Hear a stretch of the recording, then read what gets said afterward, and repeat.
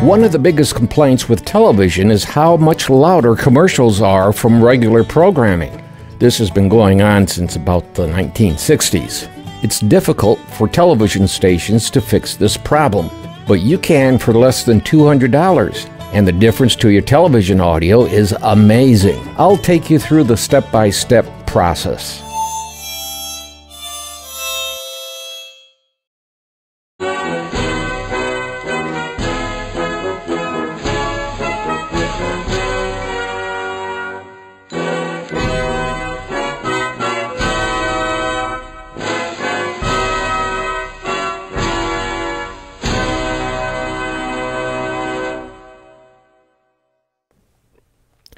Hi, I'm Scott Boehm. They call me the Old Farmer. This is not the realm of the typical topic for the channel. I believe if something is annoying, either fix it or get rid of it. This is the case with loud commercials. To be honest, Mrs. Old Farmer and I don't watch much television anymore. When we do, it's usually the older programs like Wagon Train or the Dick Van Dyke Show. But without this process, we could be bombarded with loud commercials.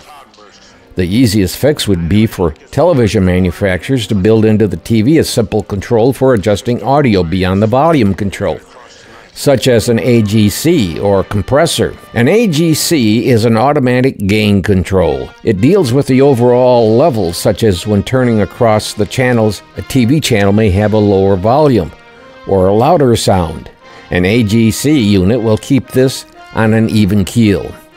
But let's get into a little history so that you can understand what is going on. Back in the 1960s, audio compressors were starting to work pretty good, and both radio and television stations started adding them to the audio chain in order to smooth out differences in audio and also bring the audio levels up so that they can be a bit louder.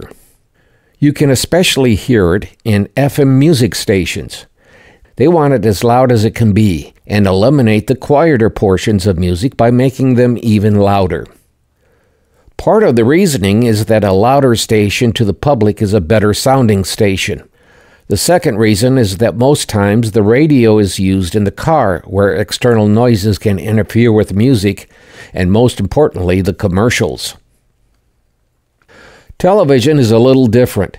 TV is not afraid of allowing dynamic range to occur in audio. Dynamic range means that quiet and louder sounds can both be present, even though the peak audio will show at 100%, or saying it another way, 0 dB or 0 decibel. A -3 on the meter means that the audio is 3 dB quieter than the maximum loudness of 0 dB. Television stations may run an average audio level of 60 to 80%, while the peak audio reaches 0 dB or 100% loudness. In broadcasting back in the days where AM radio was the king, the audio was set at either 0 dB or +4 dB in equipment. This would happen when the volume control or potentiometer, or in slang the pot, was wide open. Everything was designed to reduce from maximum loudness as needed, where in the home, it's amplification of the audio to the proper level. So why do commercials sound louder than programming? It's very annoying. First of all, no audio can be louder than 100% or 0 dB. Remember how I said television audio on the average ran about 60 to 80% audio? An audio compressor squeezes the audio loudness, something like squeezing a damp sponge. Depending on how much you squeeze the audio, more the peak levels are reduced to the average of 60 to 80% range. Let's just say for conversation 60%. The audio runs at 60% so that no audio will go over the 0 dB level of loudness. It's a cushion or headroom. Think of it as a glass of beer. You don't pour all the beer into the glass, you give some headroom for the foam. This is the same for audio. So with a compressor squeezing the audio to 60%, you may be able to safely raise the average audio level to 95%. without going over the 0 dB maximum level. This 0 dB level was originally set by the FCC, and in past days a station could be fined for running audio over this 0 dB level. Nowadays, as long as you don't interfere with another station, they really don't care.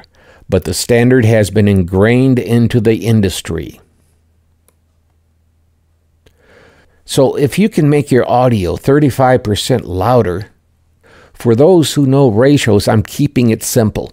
The audio is now half again as loud without actually going over the 0 dB limit. So when referencing peak audio, the commercial is not any louder than programming. This is what TV stations have been saying for years, and they're correct. However, the viewer isn't talking about peak loudness. They don't even know what it is. All they know is that the audio in commercials are louder. What they didn't know is that they're talking about is that the average loudness is higher. So why do advertisers do this to their commercials? They are trying to force their message into your brain, and they will do it any way that the law allows. Now let's step into the home side of things. Even before TV sets had an external plug, I've been bringing out my trusty soldering iron and adding a headphone jack to the old console TV. Then I ran it to my stereo. Even with the quality of TV speakers today, a good stereo system can make the audio sound better. That's why movie theaters use a whole bunch of 15-inch speakers placed around the seating area so that there'll be plenty of sound. And as you know, movie theaters use a lot of dynamic range. They like seeing audiences getting startled with loud noise. So for us, what can we do at home to knock these loud commercials down to size? I'm not going to get into surround sound. I prefer 8-channel discrete audio. Anything more, and also with surround sound, is a waste of good sound. 8 discrete channels mean each channel is separate. You have a left and a right front and back, which is 4-channel or quad sound, which never took off because they tried to fake it, and folks thought true quad sound was that faked quad sound, and it was terrible. Then you have 2 channels overhead and 2 channels below. With digital, it's possible to do a true octa sound that will seem as if you were truly there. Sometime, if you can, stand where the conductor stands for an orchestra or a choir. The audience hears nothing in comparison. It's amazing. Well, enough with this rabbit hole. If we run TV audio to the stereo, we can put our own audio compressor between the TV audio out spigot and the in spigot of the stereo, and do our own squeezing of the audio. This will knock those loud commercials down to where they should be. Let me do a bit of sidebar here. Back before cable and satellite TV, there were 4 TV channels. And one of those didn't count because it was first the NET station, which later became PBS, which pulled no more than 5% of the viewership. More often it was 1%. Maybe there was an independent station in a bigger market that wouldn't do much better. The real viewership was among ABC, which came from the old NBC Blue radio network. Then there is CBS, and then NBC, which came from the NBC Red radio network. They had a pretty good lock on the commercial market, so through the NAB, the National Association of Broadcasters, standards were set. During the daytime, a station shared with the network 22 minutes of non-programming time per hour. That means commercial, public service announcements, and programming promotions. The exception was those half-hour infomercials. At night, it was only 12 minutes of non-programming time. The local station shared this time with the network. During prime time, the local station usually got 4 minutes per hour and even got paid enough money from the network so that the station could break even with expenses of a basic no-frills station. The local CBS affiliate in my area back during this time charged up to $1,000 for a 60-second commercial. And it was worth it. The prime-time viewership was unbelievable. Along came cable and satellite TV. The viewership was now divided between 200 channels, and some were very worthless channels that would not have any viewership. They were bundled in with a major cable channel. If you don't show the mushroom channel, you can't show the kitchen channel. I made up the names. This happened in radio, too. If you didn't run Dr. Dean Adele, you couldn't run the late Rush Limbaugh. Actually, I should say, if you didn't run Adele, your Limbaugh contract would not be renewed. With all the competition for advertising dollars, and a lot of it was running at $1 for a 30-second commercial, or the equivalent at the network level on cable, it was kind of hard to sell that $1,000 commercial. This also hammered the print media, too. This is what killed print. It was not the internet or digital. They just could not charge enough to put out the product they were putting out. For a newspaper, it takes some full and half-page ads to pay for the investigating reporter. And you are paying with subscription television to have all this yammering in your face. Advertisers will do what they can to drill into your head their message. That is why commercials are louder than programming. So the gloves came off with over-the-air TV. Prime time went to 22 to 32 minutes of non-commercial time in an hour. So folks did whatever they could to avoid the commercial load. But the commercials were still louder than programming. With commercials running in long breaks, something had to be done to stand out from the other commercials. Loudness is one of the features. So by putting an audio compressor between the TV and the stereo, those commercials are brought back down to the same level as the programming, and the programming will sound even better.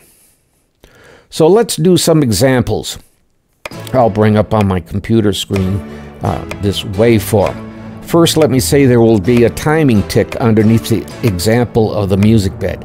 When buying the rights to a production package to use, it's assumed that you won't be running the complete bed raw. In other words, in a way that someone else could steal the product without paying for the right to use the bed. Ergo, I'm using timing ticks. First, I peaked the audio to 0 dB. You can see just by looking at the waveform that the audio has been modified.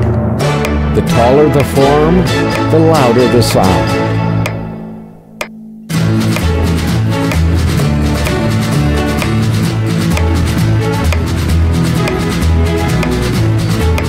Notice when I put 12 dB of compression on the audio, it lowers the audio level by 12 dB.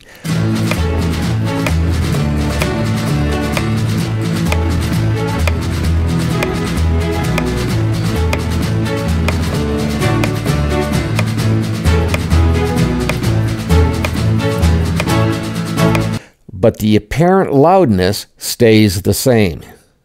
Yes, you can hear that some of the instruments have been made louder, but the overall apparent loudness of the piece is the same. Now let's take another piece of this bed, compress by 12 dB, then raise that same piece to 0 dB. Now this may not work on YouTube because they do weird things to the video and audio, but let's give it a try.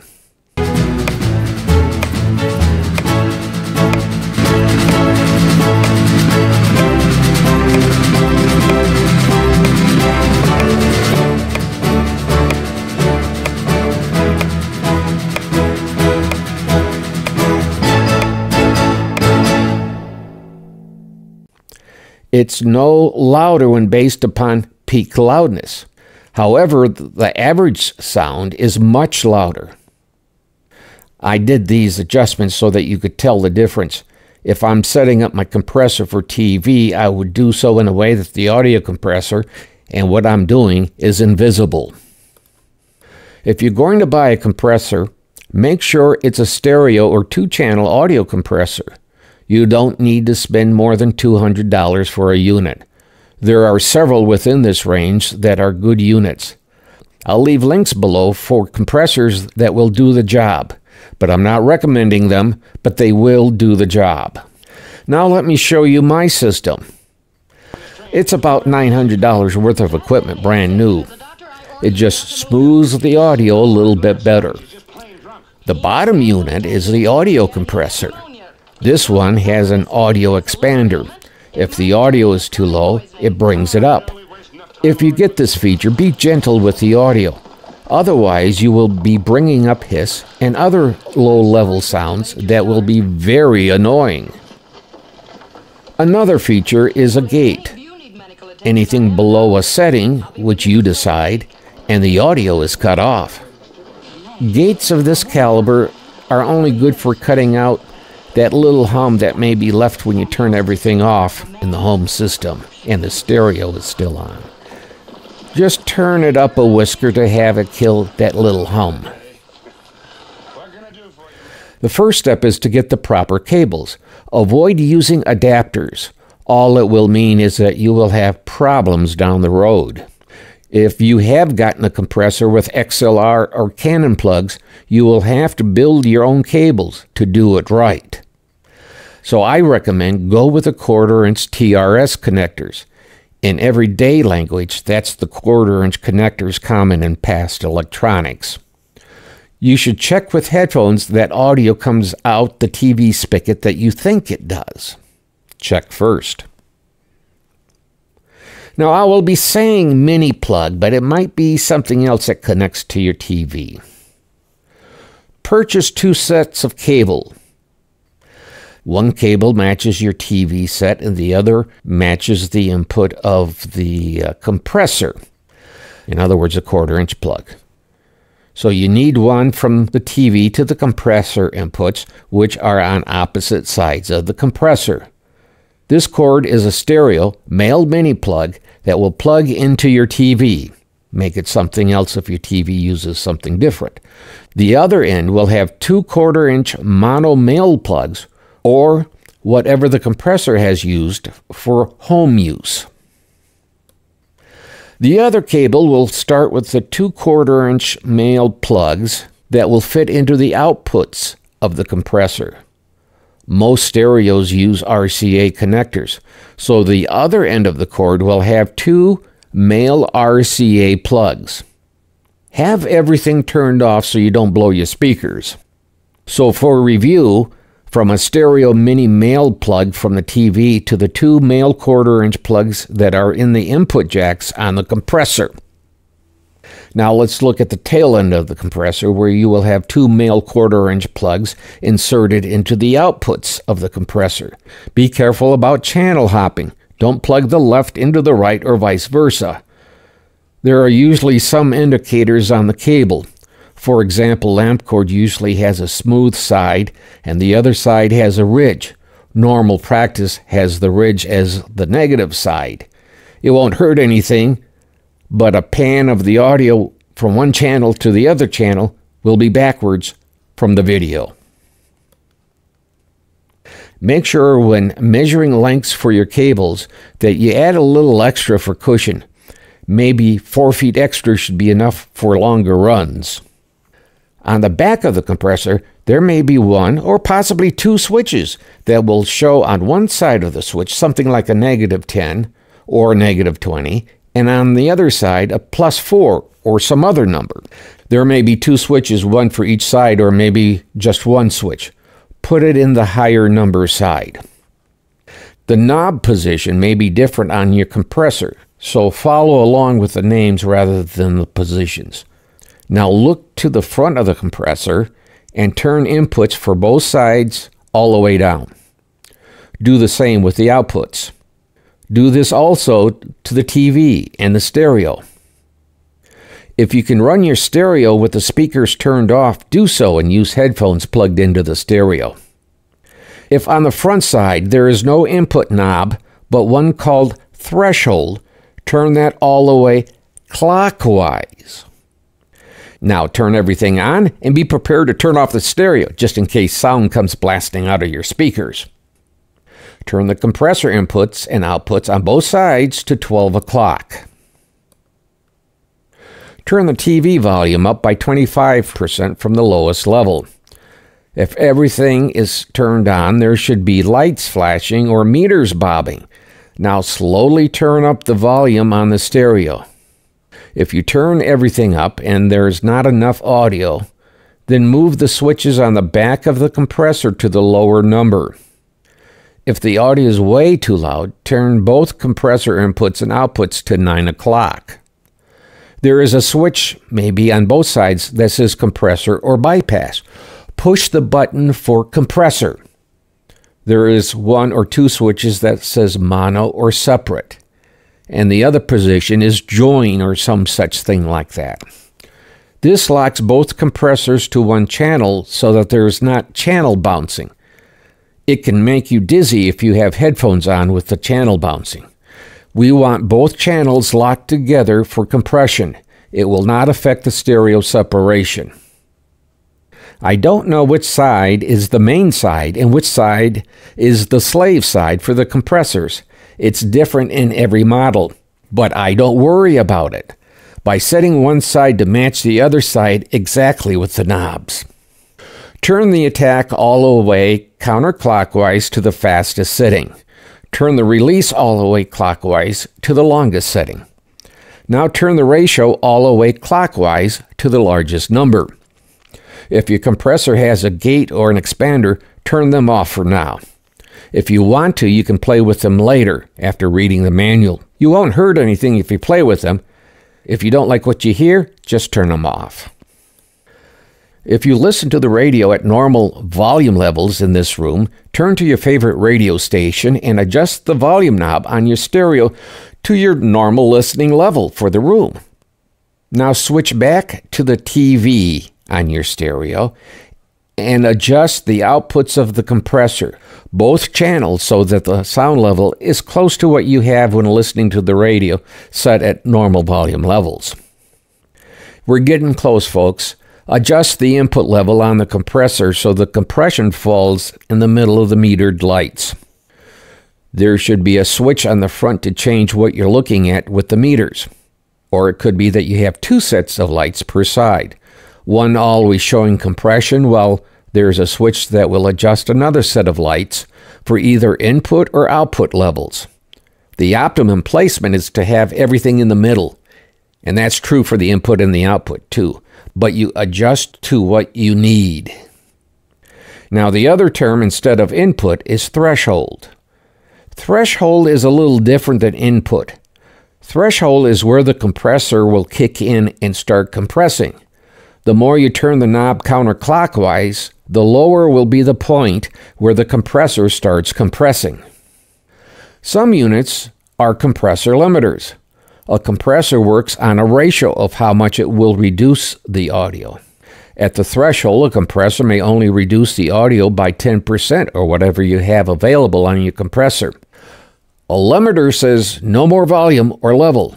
It's a brick wall that stops the audio from getting any louder. Remember, a compressor or a limiter will only reduce the audio level. Then there is a section that will amplify it back to normal levels. Read the manual and look at some articles on the internet and YouTube for more of an explanation on how audio compressors work. Just realize that the term compression is the wrong word when used with the digital realm. The term should be compacting. Compacting takes little divots out of the audio. Compression is the leveling of audio. Someone in computers 50 years ago didn't know what they were talking about and used the wrong word. Let's see if we can correct this error. MP3 audio is not a compression program. It is a compacting program that reduces the size of the file. There are similar compacting programs for videos such as MP4. Enough with my rabbit holes. Let's return to the topic. Now you can stop the loud commercials. As an additional bonus, when watching a movie, I think you will like the sound better too. Play around with it a bit, but not when the family's watching television. it wouldn't be a bad idea to write the settings down as a reference. Have fun and enjoy. I want to again thank the folks who subscribe to the channel. Thank you. If you're new, I hope you think there is enough value in what you see here to subscribe. Ring the bell and leave a comment. But also, this channel will not be for everyone. No channel can be. But let me ask that if you subscribe to any channel with less than 1,000 subscribers, and it's not the channel for you, hold off unsubscribing until there's 1,000 subscribers. This is the level that YouTube may throw a little money into the pot. Once the goal is hit, it doesn't matter if the channel's subscription numbers drop. The mark has been reached, and the compensation process can begin. So thank you for watching. Well, this is the old farmer, Scott Behringer. Be well. Be safe. Don't forget to click like and click subscribe on the Old Farmer YouTube channel, and thanks again for watching. Bye.